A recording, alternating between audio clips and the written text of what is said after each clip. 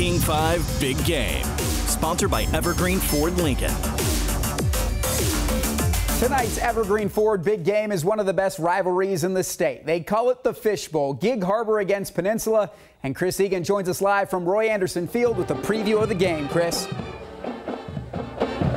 Jake, I tell you what, I have been to hundreds and hundreds of high school football games, but this atmosphere is absolutely electric tonight. There they are, the Gig Harbor band. They're fired up. The place is sold out. They're expecting 5,000 to 7,000 fans here tonight. Now, Peninsula will be the home team tonight.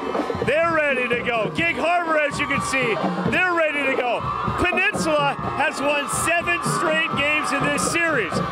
Last year, another thriller between the two rivals.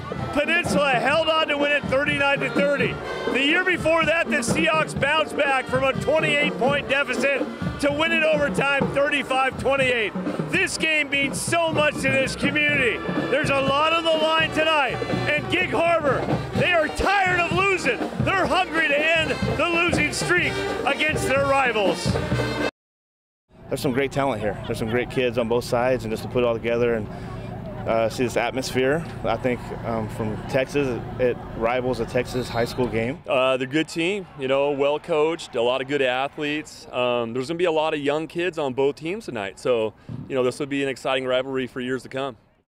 And finally, guess who King 5 Emmy Award-winning news anchor Greg Copeland will be rooting for tonight? Yep, that is Greg Copeland. We found this picture from the Peninsula High Yearbook Archives.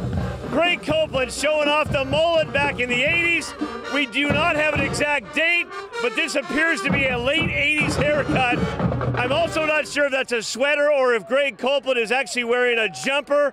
I know I once wore a jumper back in 1974, a big bird jumper, but I tell you what, they absolutely love Greg Copeland out here at Peninsula, at Gig Harbor. A lot of the Peninsula students were telling me, hey, have Copeland get that mullet back. We love him so much. We want to see the mullet again. So, Greg, big game. We'll have highlights tonight at 9, 10, and 11. Take a look. They're ready to send out the team right now. Greg, let's send it back to you, Mr. Mullet. First off, nobody knows who I am.